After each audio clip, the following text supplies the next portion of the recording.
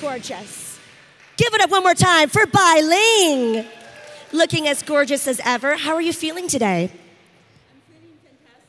What? Hello, hello? Hello. There we are. I'm feeling fantastic, a little bit cold. I was in Los Angeles, it was so hot, like 100 degrees. When I come here, I was walking around. I love Belfast the first time. It was so beautiful, the town. Yesterday, I wandering around, and people are very friendly. They said it's very safe. I walk around by myself. Yes. I love to do that and explore. Now, you go to Comic Cons all over the place. Do you actually make time to see the city if you can and soak up some of the culture? Yes, I think one of the great reasons, and I really appreciate you invite me. I was in Manchester with them, is to get to meet all of you. You know, this moment is ours because I fly all the way to meet all of you. I think it's very special, and I would like to share some like a life experience, joy with you, and also to see part of the culture. And I see when I went to the big rock, all of that was on the bus. I see cows and sheep, all of that. They're so comfortable, and the green was so clean, peaceful. I think they're having a great time. Somehow in LA, all of that is not like that, kind of polluted. And I never see they're so peaceful, so many of them. I say, wow, they live a great life. And also I think that for cows, the sheep, they just eat grass. How easy life is, right? You can find grass anywhere. So that's a part of, I think even a cow probably, or people not appreciate. You have great life here, it's safe. In Los Angeles, not that safe. Yeah. So I was terrified going out myself, driving late. But like here, they say you can go out yourself. I think I could live here, actually. Yes. Let's both move here. You guys know how to party. Belfast is beautiful, beautiful, and there's something really magical about Belfast and the greenery and the history. But now that you've been here for a solid day, you were part of the Comic Con yesterday as well. What has the fan interaction been like? How are the fans here in Belfast?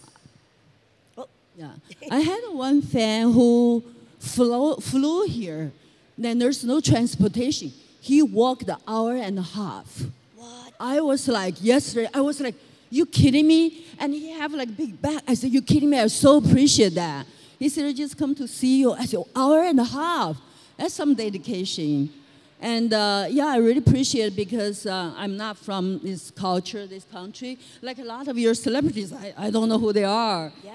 So I don't watch TV. I like real life.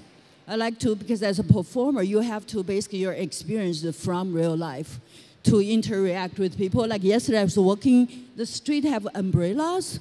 It's in 7 days rain, something. I meet this guy, everybody want to buy me a drink. There's a 3 ladies, they're older ladies, they're drinking. I see you dance, I buy you a drink. They're so cool. So people are so friendly. I meet, but I don't know the strangers. If I get drunk, I don't even know how to get home. I was like, I had a little sip or something. Yeah, a little drink can turn into 5, yeah, the way that we do things here at Comic-Con for sure. Well, we had a great conversation last time I saw you at Monopoly Events, and I have to ask you again, for those that might have missed it, about your style and your fashion. You're known for your amazing outfits, and you were discussing to me about how it really lifts your mood. I think of fashion, because I grew up in mainland China, communist country. We don't know brand. Like at that time, if we have one nice jacket, everybody buy. We see like 16 girls wearing the same thing. We don't have that. I'm lucky in that way because I'm not a slave to the label. Like it take me long. First time I did a movie, Red Corner, with Richard Gere. If you didn't see, I played a lawyer. So I went to red carpet. I walked by there taking pictures. He said, Ling, what you're wearing? I said, I'm wearing a jacket. And he said, whose jacket? So what are you kidding me? It's my jacket. I said, what do you mean? I was so offended. He said, whose jacket? I said, what do you mean? Of course it's my jacket.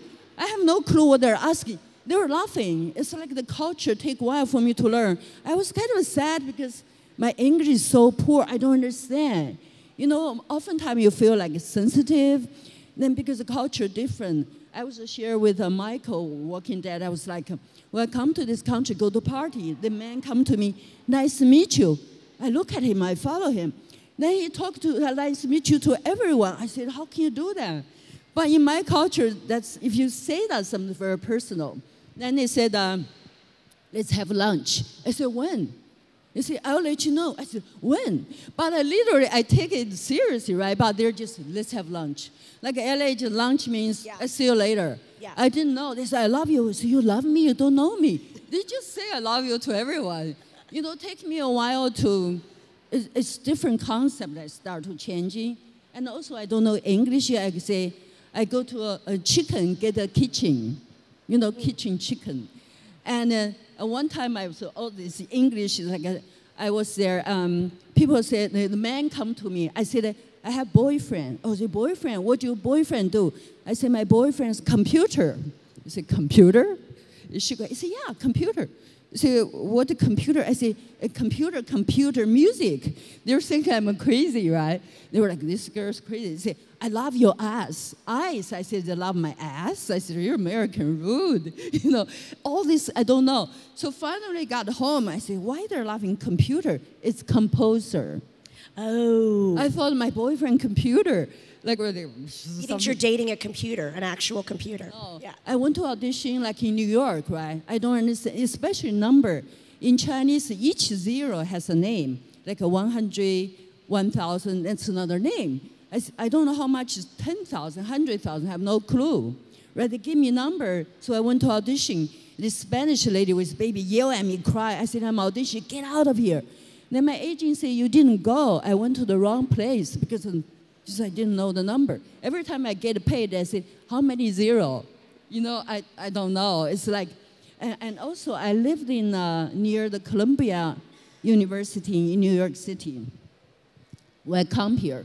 So I walk by, take subway. The homeless asked me for money. I was looking at the homeless. I said, wow, you have everything I want. Passport, English, right? I have nothing. I don't speak English. I don't have passport. I don't have money. You ask me for money? So it's like people taking granted. They didn't know what they have. It's whatever. The homeless is like what I wanted. Why can't he get up and work? So a lot of things are when you're from different culture, you really learn differently. So for me, it's a lot of insightful. I think because I have a lot of compassion. Like when you don't understand, your senses become sensitive. So you feel things. I think that's very good for artists, actors, and human being to feel. That's why I don't watch much of TV or movies. Well said. And speaking of things that make you feel, I did not get a chance to ask you last time we spoke about probably my favorite film of yours, which was Anna and the King. And I loved that film. I saw it in the theater, and I was so touched by it. I thought it was just brilliant. Can you talk about your experience on the film? Yeah, Anna King. I think in my life, there's a lot of challenge, sometimes very difficult. Like they cast me for Anna the King, my hair was this long. They said, Ling, you gotta have to shave your hair. I said, you kidding me? In my culture, if you shave, either you're a prisoner or you're nun, right? There's only two reasons. And as an Asian woman, the hair is so important. As a woman, your hair somehow can help you look beautiful. They want me to shave. I said, my manager, agency, they disagree. They don't want me to do. He said, Ling, you have an accent, right? You're bald, you shave your hair. You have all the obstacle against you. How the hell am I going to find your job, right? You have no hair. But I said, you can shave my hair, but you cannot shave off my talent.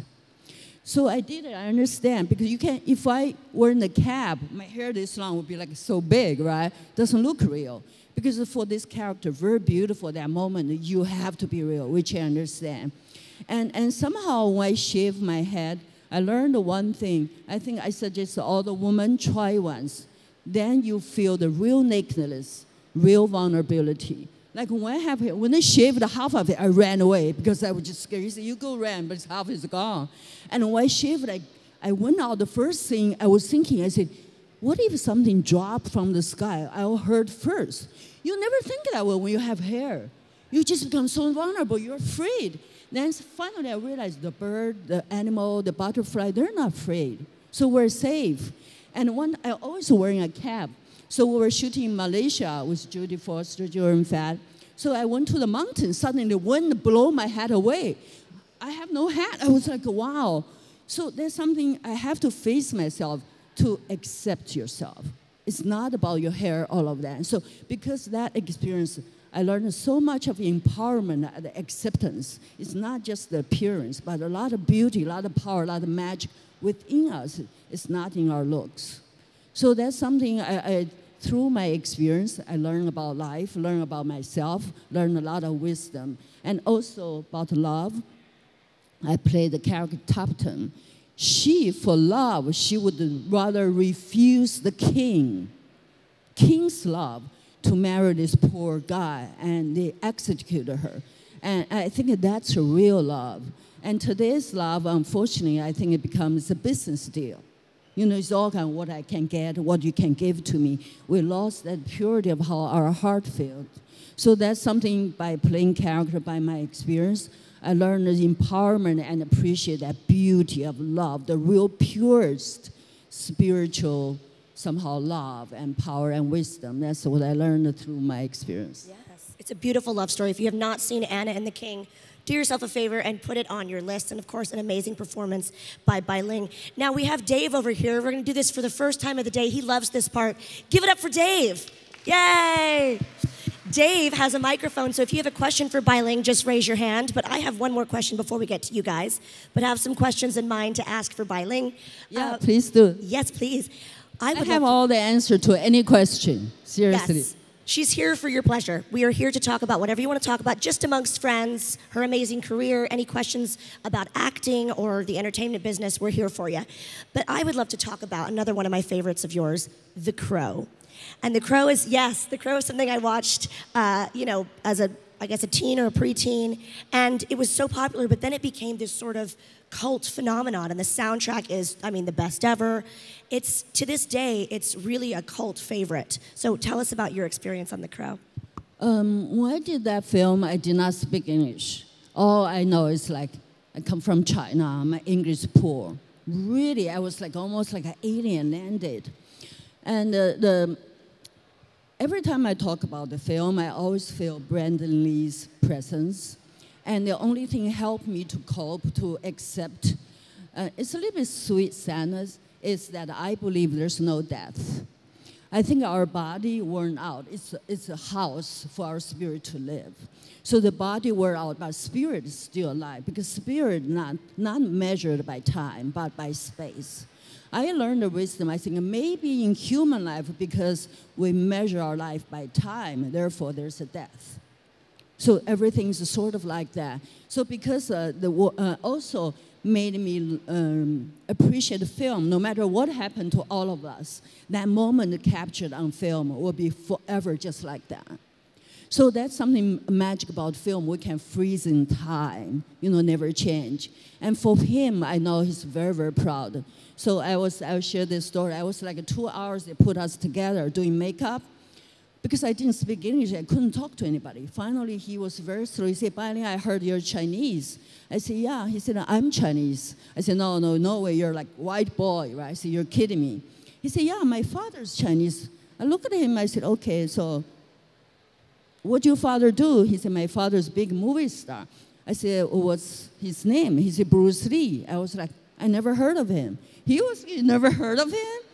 I said, yeah. He said, probably one of the few people in the world never heard of him. I said, I really don't know. But I feel bad because I'm Chinese. If I don't know Bruce Lee, it's strange, right?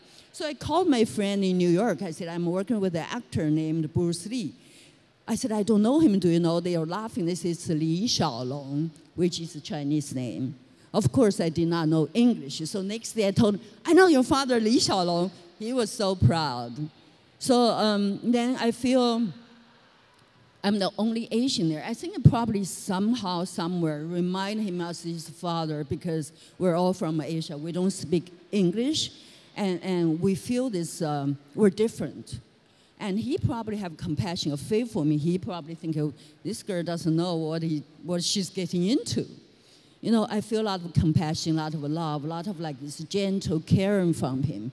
He's a such kind, hardworking actor. He was only 28. That's why I said, like, after this pandemic, I feel like life is so uncertain. You have to do what you love to do. You have to go all the way. So during this time, I made a movie called My Quarantine Romance with toilet paper. So I directed, I write, I produce. I just want to do something for myself. And my fan was saying, Ling, you don't have a script, you don't have money. How the hell you make movies? Steven Spielberg wouldn't do it. I said, because I'm Ling, because I have universe behind me. So I just, in the post-production, completed a feature film. I financed, I did everything. I think you have to live for your love, regardless. It's not about how other people like it. It's the process you go through. You fulfill something. You give yourself, you experience joy and love, something you totally committed. I think that for me is worth millions of dollars, all this. So we're too obsessed about money. You work for money. And it's endless. You become almost like an addiction. But how, like in my house, the sofa, I never sit there. You don't need a big house, right? I just need a bed, I need that. So if I think when you own something, they own you too. Your house, you have worries. Like until today, I just rent a house. I go, I don't care. If something broken, I call to fix it. I think you can minimize your life, become simpler, then you have so much more free time and joy to really experience life instead of follow society's rule to earn this, earn this, earn that. And a lot of girls are working so many months just to buy that one bag. Also, one experience I want to share, I don't know if I was in Beverly Hills for a charity event for children. I went there. All these ladies are so expensive. The diamond ring, 7 million, 8 million, everything's that price. So expensive. I was sitting there. They finally gave me interview. Say, what do you feel here? I said, I'm sorry, my instinct. I want to say this, maybe not appropriate, but I'm gonna say it. I said, this lady, we're human. You measure yourself by a stone. This is just stone. We give price, but we're so much more precious than that stone. We're alive. Why you have to use a stone to prove that you're worthy? That's just something I don't understand. So I never wear jewelry because I lost one, so I feel like a cage. I don't need those things to prove myself, like you asked about fashion. I dress colorful, I dress whatever I want, and you actually stand out because it's about individuality, shows your personality, make you feel good. I don't care if it's a trend or something, I dress whatever I like. I love that. Round of applause for that. With all due respect to Oprah's Super Soul Sundays, we're getting Ling's Super Soul Sunday, and we're always so inspired by your stories, so thank you for that. If you have a question for Ling, please raise your hand. Don't be shy. This is what happens when it's the first panel. Ask her anything. If not, I have a few more questions myself. I'll ask one more, then we'll go to the crowd. So currently, we have so many people here from different genres. Stranger Things, we've had Cobra Kai before. What sort of TV and films are you into right now? Are you watching a lot of different things? What's that, what? Are you watching a lot of different TV shows or movies? What do you enjoy watching? Movies? And TV. Oh, I have a TV just this year. I refuse to have it. Because when you have TV, it's just a 2-hour switch channel. True. I said, waste my time, and you hooked it to it. I said, no, I refuse it. Finally, my friend, I said, unless it's a huge TV, I got it, but I never watch it. So I like a movie, the traditional, you're having popcorn, American culture. I enjoy big screen. Yeah. You cannot go out. You have to watch it. And the quality, sound, everything's good. You're at home, you're talking on the phone, you're not really enjoying the process of the movie. Yeah. So I think the traditional is still go to the theater to watch movie. That's what I really, really enjoy. And the American cinema is like huge, I like the popcorn, you're there. It's an event. So I somehow suggest, I worked with a great director, Terrence Malick. He did a thing rather, one of the best directors. He never gave interview. He cast me to play on a Broadway show. I played Goddess of Mercy. We only had in the band rehearsal. He said, Ling, you have something very pure, very real, honest. Do not ever watch TV. Keep yourself pure. Because of that, I never watch it because I know who I am. I'm kind of connect to the universe. Because for TV, of course, it's fun. But if it's too much, you lose yourself. You depend on those programs. You lose your life on something. Of course, it's fun. But the real life is much more endearing, much more, a lot of emotion, a lot of beauty that we lost. And also, like I came from China. You write handwriting letter. You send it. I was 14. I was in the People's Liberation Army in Tibet. Can you imagine? I write a letter. Take 3 months for me to get back later. I don't want to cry. Like all our women soldiers there, when one received the letter, you read to everybody, everybody here, you feel we're connecting with human. But the envelope, the stamps, the handwriting, it means so much. Now it's great, but it's too easy, just one message. You don't need to learn a text message the same. It's convenient, but lost so much beauty because the anticipation, the waiting, there's a lot of romance in it. Now we don't have it too convenient. So I love that traditional reading a book, and you actually enjoy. It's like you're chewing the food. You enjoy the taste of life instead of just fast food swallow it. Love that. All right, pressure's on, everybody. Any questions for Bai Ling? We've got one. Oh, we've got two. Fabulous. Sexy. Thank you. I'm such a fan. I loved you in The Crow. I just remember you so vividly in The Crow. Thank you. In Anna and the King. And you've been in so many things that I absolutely adore, Angel and everything. And your list on IMDb is truly impressive with the number of things you've been involved in. So I was just wondering, what was your favorite thing that you were involved in? What was your kind of favorite production? I know obviously The Crow was probably very emotional, but what did you love the most? That's a good question, thank you. Like for me, like filming is like I told you about the Comic-Con. It's a life experience. Sometimes I do for the role, sometimes for the location, sometimes for financial reasons. I do all this because I have to make a living, very expensive. So mostly, of course, The Crow is my very first English film in Hollywood, which I did not speak English. Now another film is Red Corner. I played the leading lady opposite of Richard Gere. I played a lawyer. I did not speak English. You don't even know how hard for me to learn those lines. I still don't understand repentant attitude. I don't know what this means, but I memorized it. That film, I auditioned for 3 months. In the beginning, if you don't want me, I'm okay. After 3 months, they audition all the big movie stars in the world, and nobody knows me, and my English was really, really poor. Finally, I got the director say, you have something that's very, very real. We want that. So after audition 3 months, I was so terrified because during this whole time, you're still seeing other actors. How you feel, right? Today you're saying that you just put you in the mental state of mind is very strange. Finally, the director said, how do you feel? I said, after all this, you can send me to the mental hospital. It's that bad. So after that, so the MGM, I have to meet with the head, right? They take me to Bloomingdale, gave me this Armani suit. I said, oh, maybe I can have it. They put all the tag in the back. I have a meeting with the head of studio. Then after that, they return the suit. So after studio prove, Richard Gere has to prove because he's a leading man. So at that time, he just on his way to Nepal in Hong Kong. They flew me from Los Angeles to Hong Kong to meet him. I was so terrified because they put me in this luxurious, I said, oh, movies like this suite. Finally, I meet him, he's an even higher suite.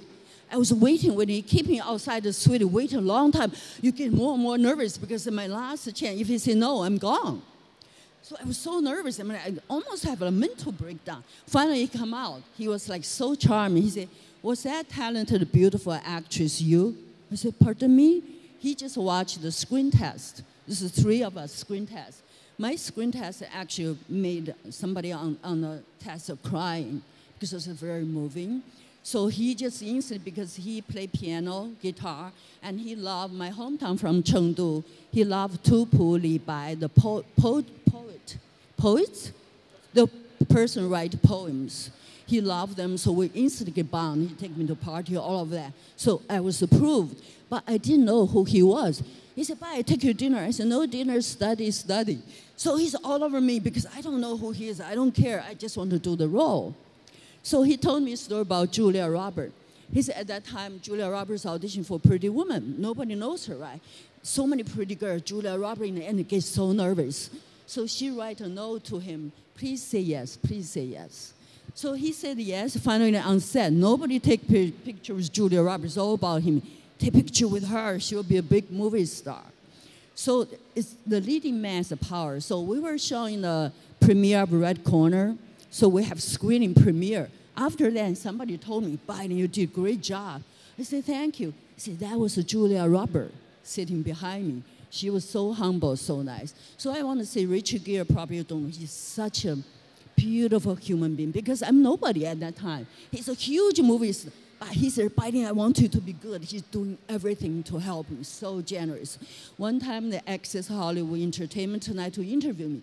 I was so shaking. I said, hey, Richard, I can't do it because my English, right? He said, Biden, stop it. They're just interview. You're the leading lady. Why you're scared? I said, play role, I'm very confident. But interview me, I'm just terrified. But his step on the way always helped me. And every Christmas, he would send me a photo he took. He's so sweet. So that's my, I would say, one of the great experience. And also Luc Besson's Detective 3, the French movie, most popular. I learned French, just forced myself to speak perfect French in that movie, played leading lady. I think we can do anything if you put your mind to it. So I did learn French for that movie. So je peux parler français. Love that. Yes, round of applause. Merci. What a great Je story. t'aime. Bisous. I love the Richard Gere story. That's fabulous. We had a question right over here. Thank you, sir. Hello, Ling, I follow you on Twitter and Instagram, and you've worked all over the world. Where's your most favorite place that you've worked before? Favorite place of what? Favorite place you've worked before. Favorite place. I love Paris. You know, I'm romantic.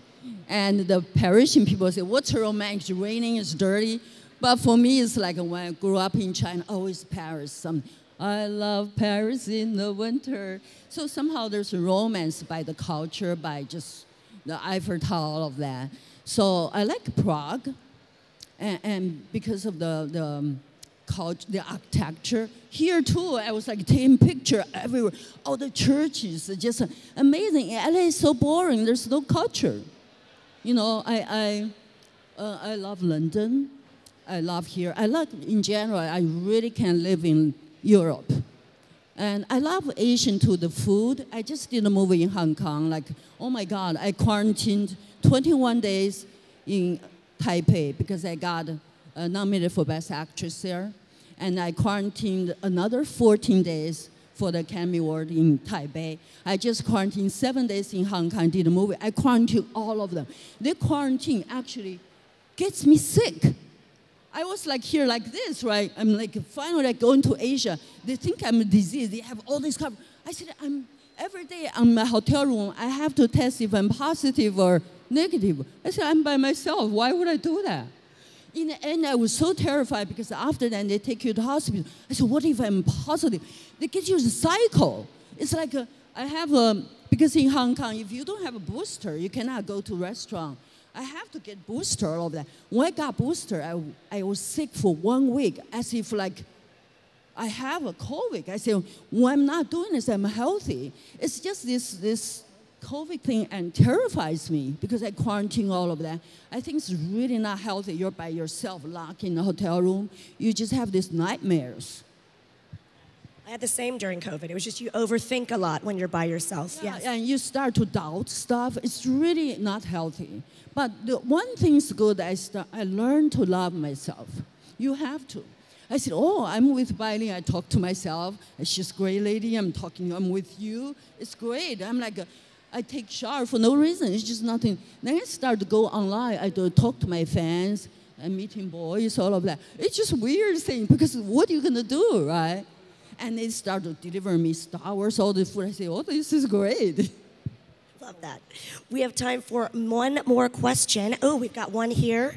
And then the good news is she'll be back in the autograph and photo area so you can meet her in person and make sure you get those memories via photos and autographs. Oh, hello. Just right over here. Thank you. Hi, you all right? Hey. I was speaking to you yesterday and just saying that The Crow was one of the most fantastic films ever made. I like to collect memorabilia from The Crow, like merchandise and things, and I was wondering if there was anything that you wanted to keep or got to keep from the set of the film?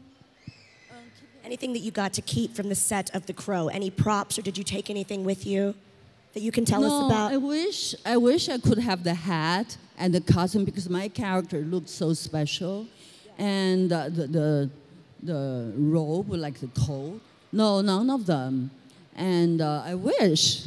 And And also the Wild Wild West. I was kissing Will Smith when that happened, and the dress they made handmade so beautiful. But Warner Brothers has to keep it. So unfortunately, I didn't. So I want to share, if you don't mind, I want to share one story. I don't know if you hear, and just about because I always want to share something like wisdom or useful in life. If it's yours, it's going to be yours.